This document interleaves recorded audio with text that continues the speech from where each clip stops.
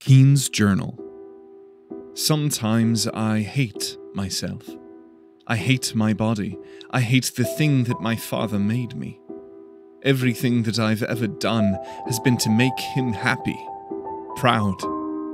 But the one thing that would actually make him proud is the one thing that I can never truly be. I am his greatest failure. But I wear that as a badge of honor now. Control has always been his greatest desire. And yet I am the one thing that he couldn't control, despite his best efforts. I've accepted that I can never be normal. I can't be a normal boy. I can't be a normal girl. He took that from me. But I'll be damned if I let him do anything else.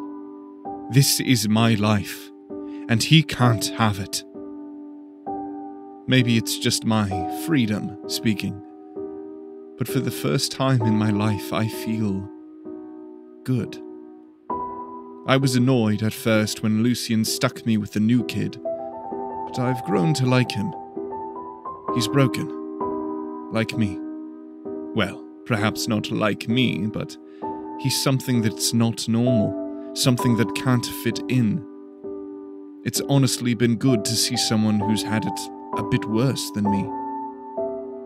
Not that I would ever admit that to him, of course.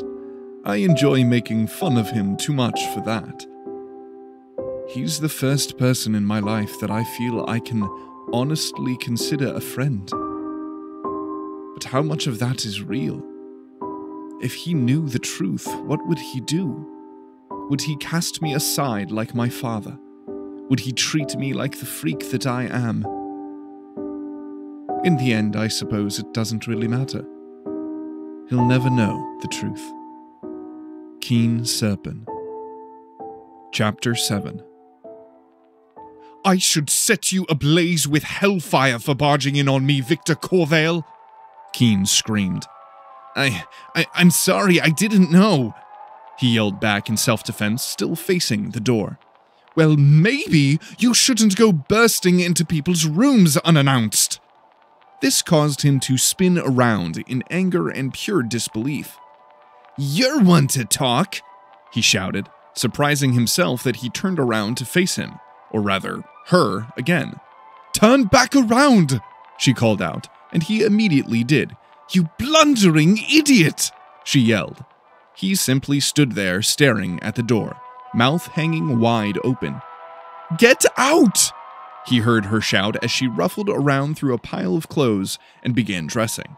He followed orders, stepping out the large door and closing it behind him, staring wide-eyed down the hallway.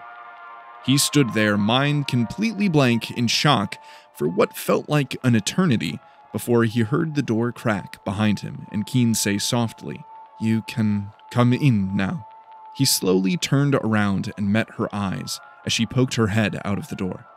Her wet raven-black hair hung over her fallen and clearly embarrassed eyes.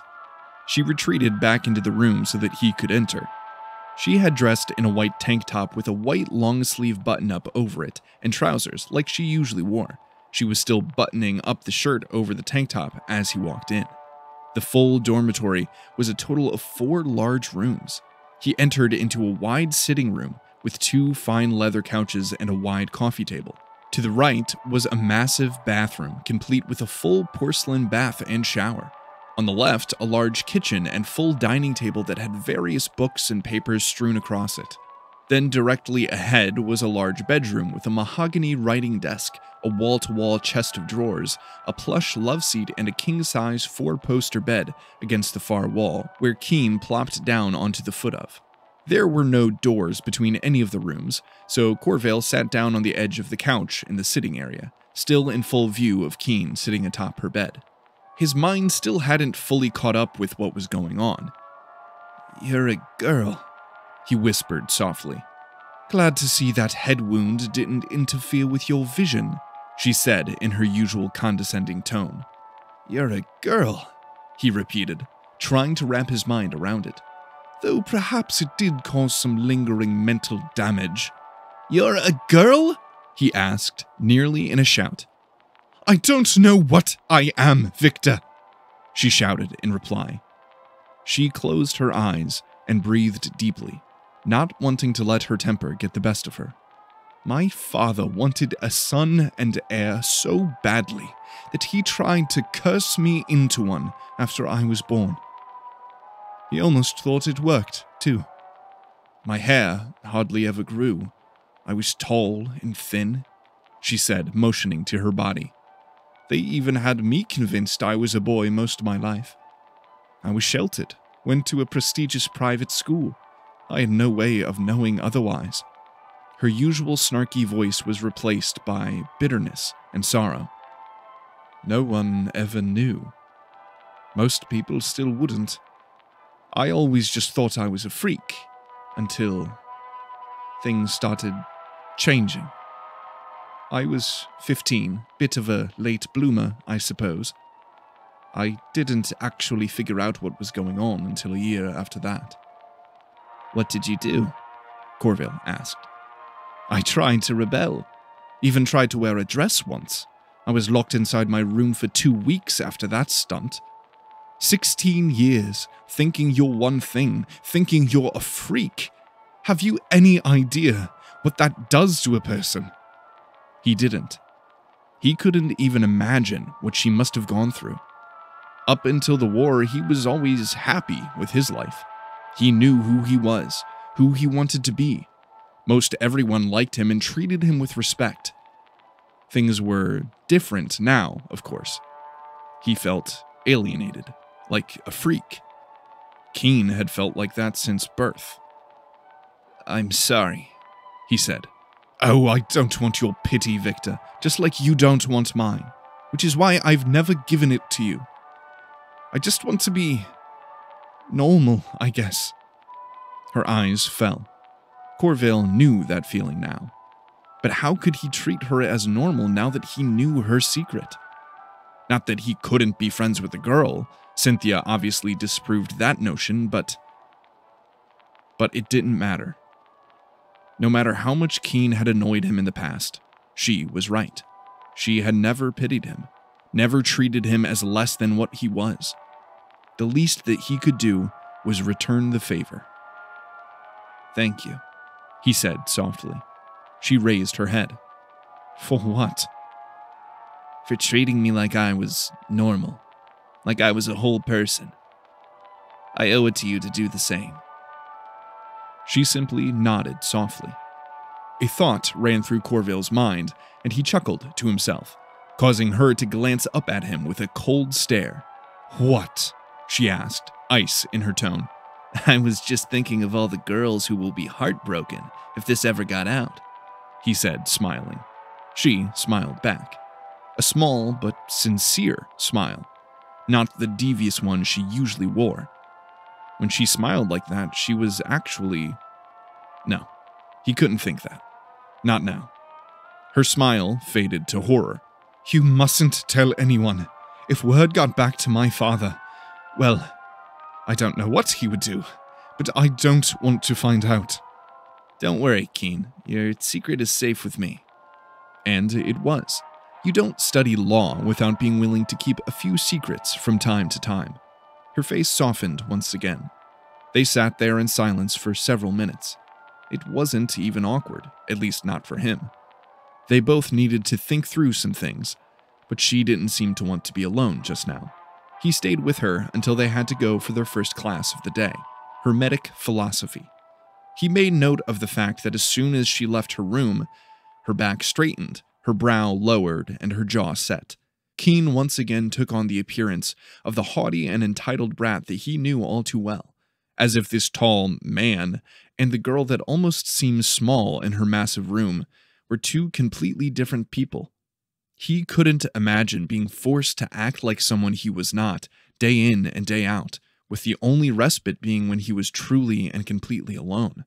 Though he also supposed that everyone was like that to a certain extent, wearing a mask of responsibility around everyone, and it's not until you retreat into solitude that you become your true self. For Keen, it was just amplified tenfold. They walked to class together with a little more conversation than Keen's usual commentary on each student, teacher, and landmark. Corveil decided that he would try his best to pay attention to the class and take notes more diligently than he had been.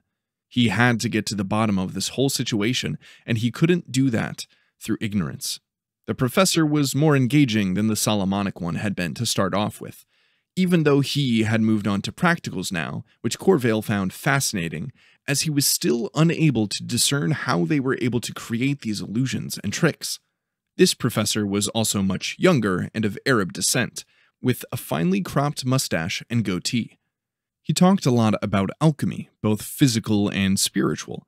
He spoke about a text called the Emerald Tablet that had belonged to Hermes Trismegistus, the namesake of Hermetic philosophy.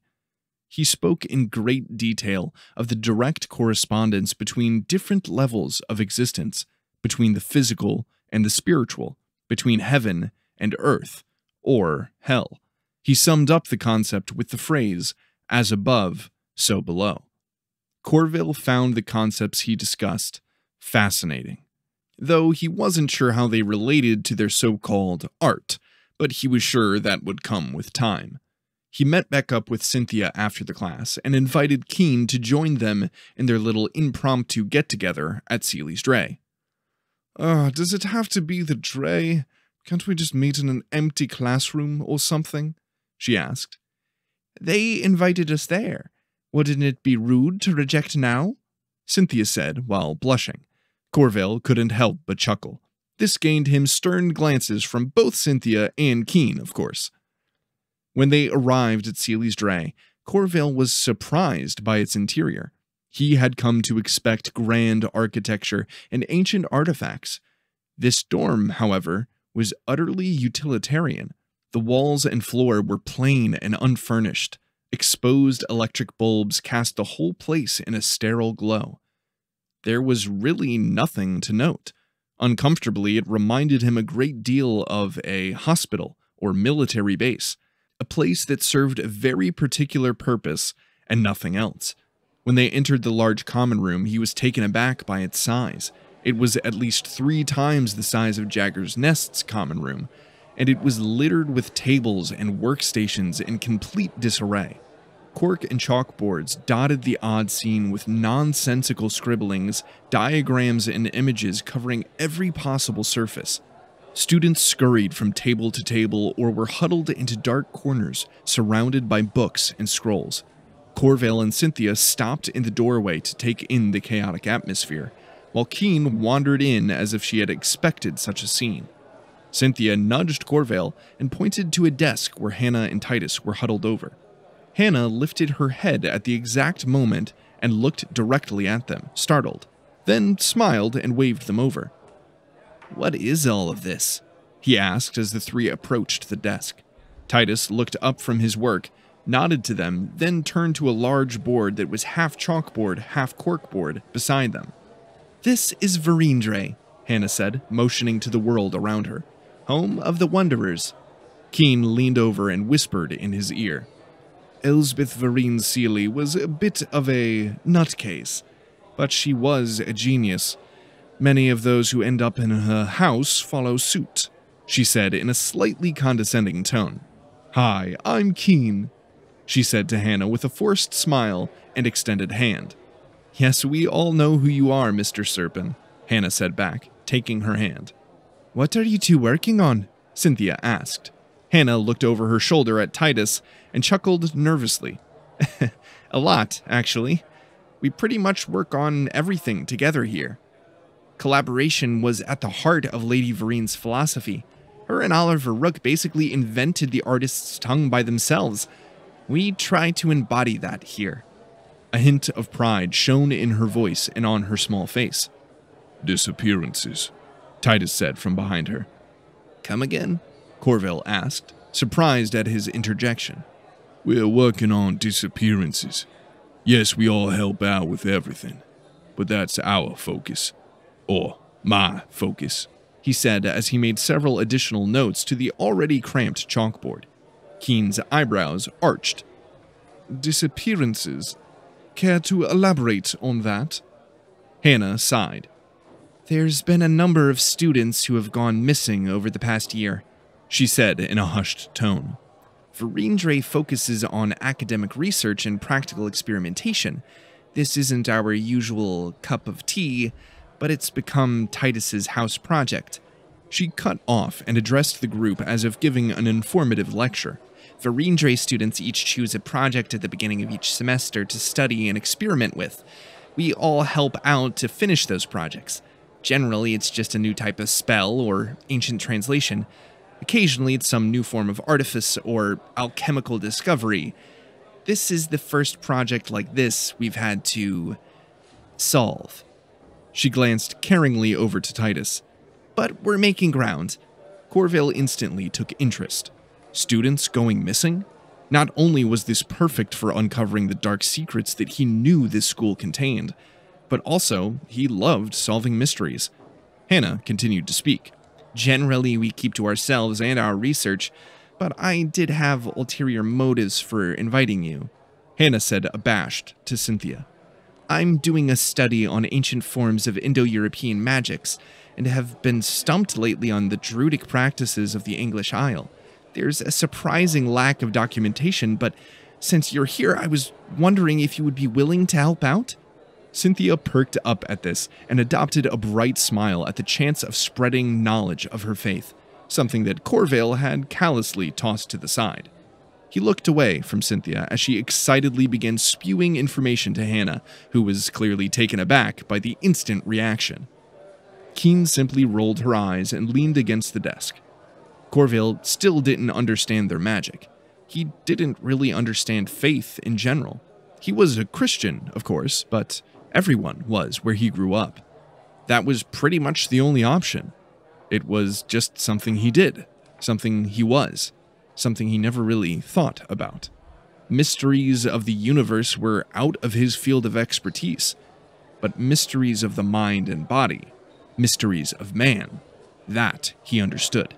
He walked over to the blackboard that Titus was continuing to scribble over, looking more closely at the names written down on it. "These names, they're the ones who disappeared?" he asked. Titus nodded in response. "They're all girls," Corveil noted. Titus stood up from where he was hunched over, making notes at the bottom of the board, and looked at him. "Are there any other obvious observations you want to make?" Corveil felt a pang of indignation rising up inside of him. "Look, Titus, I think we got off on the wrong foot. I want to be able to get along." "Mr. Corveil, outside of this building, everyone treats me a certain way. A horrible way, but a way that I can accept, because I understand it. It's the way things are, and I can't change that by complaining. Inside this room, I'm just another student with another project. But you're trying to be something different, something that I don't understand," he said, clearly agitated but still trying to show respect. "I don't mean any offense," Corveil said. "It's just, I fought alongside a lot of..." "A lot of what? A lot of people like me? Learn that we bleed the same, we die the same? You think you understand us now? I'm sure you've been through hell. But so have we. The fire might look different, but it's still hell. Do you want my pity, Mr. Corveil?" Corveil stumbled over his own thoughts and words, holding up the stub of his right hand. "No." "Then treat me the same, and we'll get along just fine." He turned back to the board. The words hit Corveil hard, mostly because he was completely right. Here he was hating everyone who pitied him, everyone who saw him as different, everyone who felt sorry for him. But then he turned around and did the same thing to Titus, trying to act like he understood or related to him, when in reality, he could never truly understand his pain, just as no one could understand his own pain. "I'm sorry," he whispered. Titus looked back at him. "I don't need your apologies either." He paused for a moment, thinking. "But I could use your help." "Yeah, of course. What can I do?"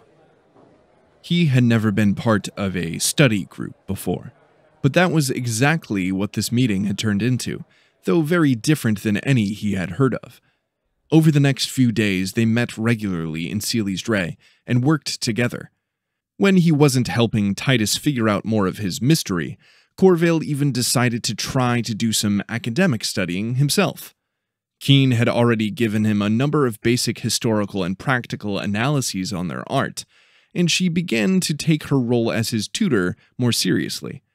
Though he still didn't believe any of it, he found the lengths they went to explain the science behind it fascinating. From what he had gathered, it was based on various ancient esoteric and mystical practices, such as Jewish Kabbalah, Christian Enochian magic, Egyptian Hermeticism, and Israeli Solomonic magic. Each of the disciplines specialize in certain techniques and philosophies. Solomonic magic focuses on communicating with and controlling demonic forces, forcing them to interact with the physical world and do the caster's bidding through the use of seals and other binding agents. Enochian magic was similar, but it focuses on angelic hosts instead, commanding angels and other benevolent spirits to intercede on the caster's behalf through the use of language, symbols, dreams, and codes.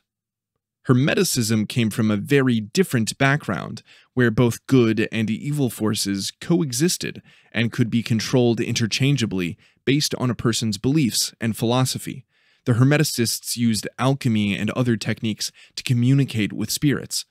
Kabbalah seemed to be one of the oldest, however, and focused less on spiritual beings and more on the spiritual power itself. Kabbalists believed that words, both written and spoken, were able to change reality itself, since God himself spoke the universe into being. They sought to uncover words of power and decipher ancient texts in order to discover true meaning, true power, and true Kabbalah. These practices made up their art, and various texts and translations made up the language they called the artist's tongue. Keen was extremely gifted in Solomonic studies, as it was the primary focus of her entire family and lineage for hundreds of years. She did well at teaching him all she could about the practices. During their Solomonic studies classes and practicals, others had been able to reproduce the same effect of fire as Keen had before. Corveil always watched closely to try and discern the trick they were using, but was yet unable to. During their study group, Hannah was able to demonstrate various spells, as she had already earned her seal, which they claimed was the central focus of their art. Corveil did wonder about the necessity of the seal in their tricks. It most likely had some form of hidden compartment in the sigil that could hold items or fluids needed for their illusions. Perhaps the one that Keen had worn the first day had some type of flammable gas that could coat her hand but not burn her when ignited. He had seen Hannah perform a number of smaller spells as well, such as levitating a pen. A thin string tied to the pen could have easily produced this effect, of course. He did wonder what the purpose of all of this was, however. Why all the mysticism around such simple tricks? And why was everyone else just accepting it? The only other person who seemed at all skeptical was Titus, but he had some strange beliefs of his own. He called himself a root doctor, which seemed like some mixture between an herbalist and a shaman of some kind, and he practiced what he called hoodoo. He created all types of tinctures and concoctions that were supposed to help with everything from a sore throat to improving test scores. Weirdly enough, from what Corveil could see, it actually worked.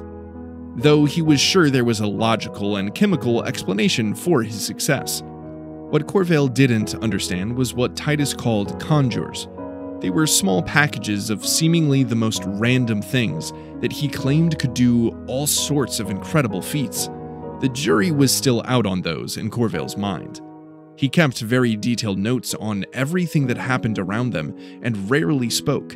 Sometimes he would mumble to himself incoherently in strange voices, but that was far from the strangest thing in this place. Cynthia fell fully into her studies.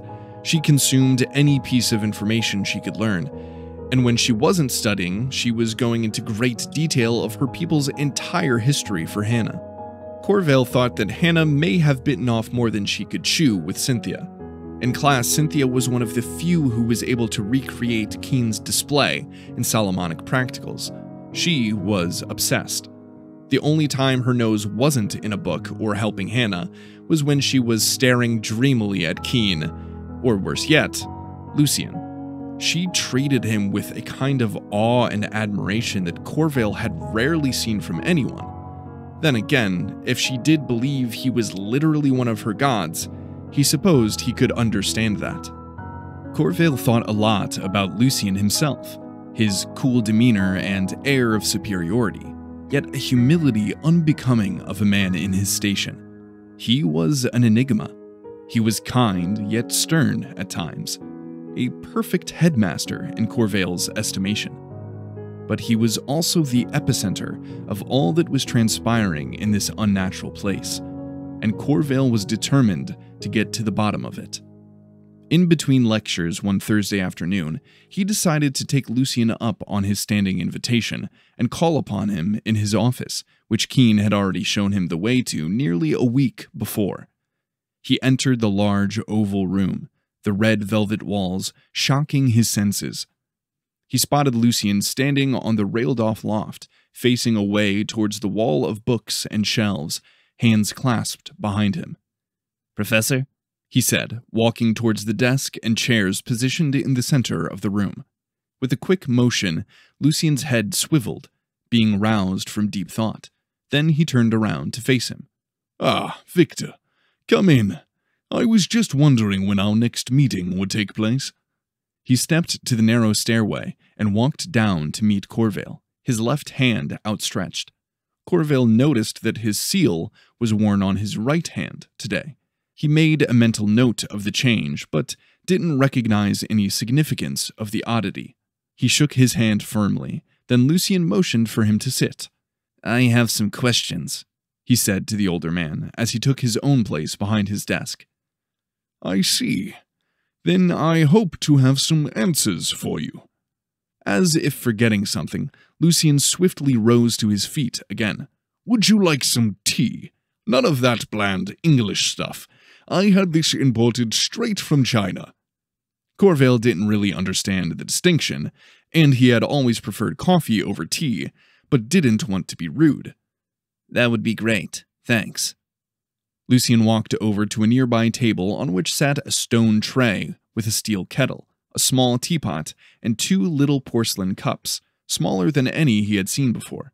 With a flick of Lucien's wrist, a flame ignited from his hands, and the kettle screamed out its screeching call as the water boiled. Though the sound reminded Corveil of that terrible screech of bombs falling and bullets streaking overhead, his ghost was nowhere to be seen, and much to his surprise, no episode followed. Lucien brought the stone tray over and sat it on the desk in front of Corveil, and poured boiling water from the kettle into the teapot, where he could see a handful of loose tea leaves. After waiting for a few moments, he poured the teapot's contents into the small cups and set one in front of Corveil, then took a small sip himself. "Now, ask away," he said, smiling sincerely with his lips and eyes. Corveil adjusted himself in his seat and produced his notebook from his jacket pocket to use for reference. He made a quick note regarding tea from China before beginning. "I've been here over a week, and I still hardly feel any closer to figuring this place out. Everyone seems to have bought into all of this, swallowed hook, line, and sinker. I still don't know what's going on, but I'd like to take a crack at it." The tip of Lucien's lips curled in a humoring way. Then he said, "By all means," and then gestured for him to continue, before taking another sip of tea. Corveil took a sip of tea as well, which he found surprisingly flavorful and rich, even without milk or sugar. "You mentioned importing this tea from China. I suppose it wouldn't be too difficult to import something else as well. Fireworks, perhaps? I hear the explosions they can create are incredible. Maybe they can even create ones that appear like dragons, which would explain your display when I first arrived." Lucien chuckled warmly, but said nothing. "I haven't had an opportunity to examine a seal closely yet, but I think I have them figured out too." They both finished their tea, so Lucien poured another round into the pot, then after a few moments, threw the strainer into their cups. "Do you now?" he said before setting the teapot down once more. Under the signet, there's a small reservoir for liquids or gas or string or a number of other things that can be used for your tricks. It would be elementary to fit in a small flint and steel or some other method of creating a spark. Elementary indeed. It's a magician's toolbox in a compact form, perfect for an illusionist.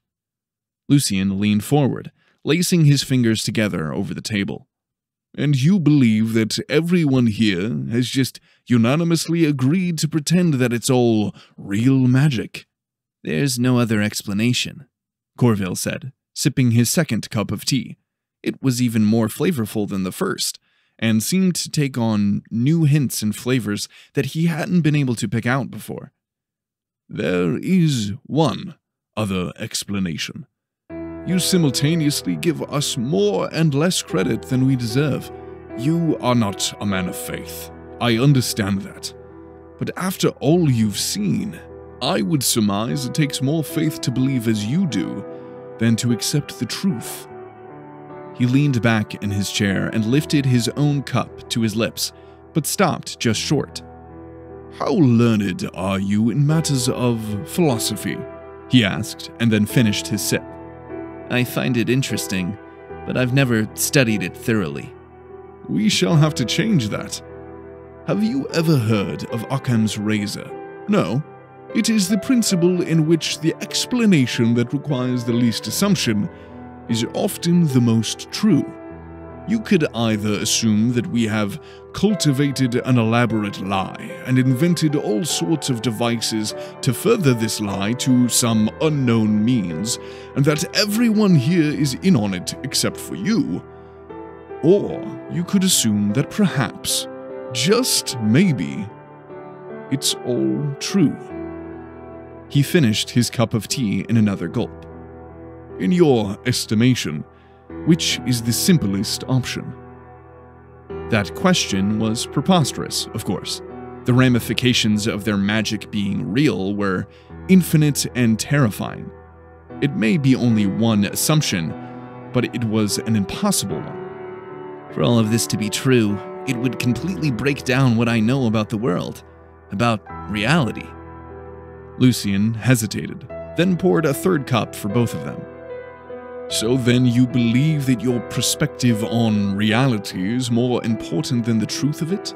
The window from which you gaze upon the world is more real than the world itself.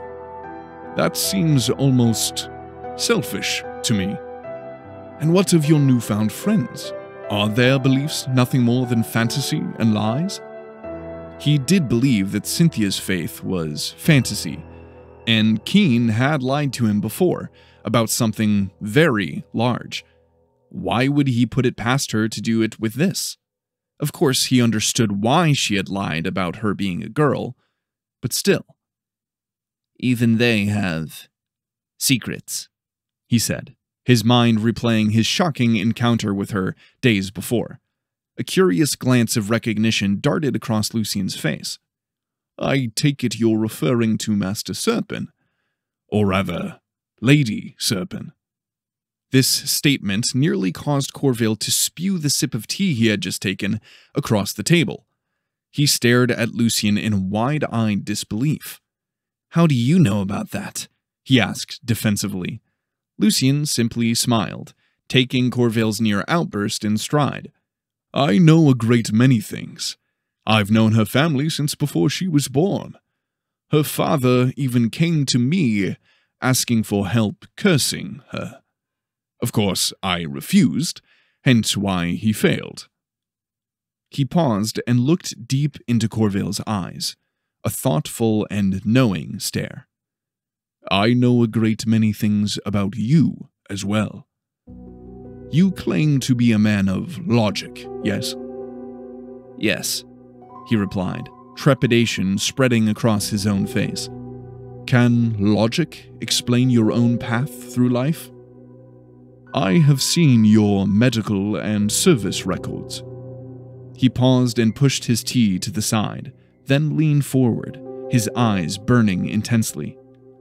You shouldn't have been in that forest. You shouldn't have been on that boat. Or that bus." The words frightened Corveil. He didn't know where this was going and wasn't sure he wanted to know. All he could say was, "I know." And he did know. He tried not to think about the terrible coincidence of events that transpired to put him in the front lines of the war, because the more he thought about them, the less sense they made. No one from the third draft even made it to Europe before the armistice. No one except for you. "I know," he repeated. His trepidation turned to fear, and then to dread, as Lucien spoke. "You were only there for 2 weeks before you were wounded and sent home." His face burned. His phantom right hand throbbed in pain. "I know." "And yet, even in your coma, you claimed to remember the assault on Montfaucon, Sedan, Corneille, and even Metz, despite half of those battles taking place before you ever stepped foot on the continent." Corveil didn't fully know what he was dreading, but this revelation was certainly not what he expected. He stared back at Lucien's intense glare, his mind swirling, trying to piece together memories that were long shattered. What Lucien said made sense, of course. He didn't know the exact dates of all the battles his memory told him that he fought, but he had always thought he remembered more than what was possible. His thoughts passed over all the times he had been wounded, or worse, times that should have left scars, more than the ones he already had. The church in Montfaucon collapsing on him, the machine gun nest opening fire on him on the approach to Sedan. Countless battles, countless wounds, countless deaths. The room flipped upside down, and he grabbed the table to stabilize himself. "There is more to you than you realize, Victor Corveil. Much more. More than logic can ever tell." His ears rang, his head spun, his wounds burned. Then, in an instant, it all stopped, as Lucien quickly stood up. "Well, I've taken enough of your time. I'm sure there are classes you'll want to attend. But if you ever want some more tea, be sure to stop by." Then, without realizing what was happening, Corveil was outside of the office, and the door was closed. "What just happened?" he thought to himself. But within his mind, there was no reply.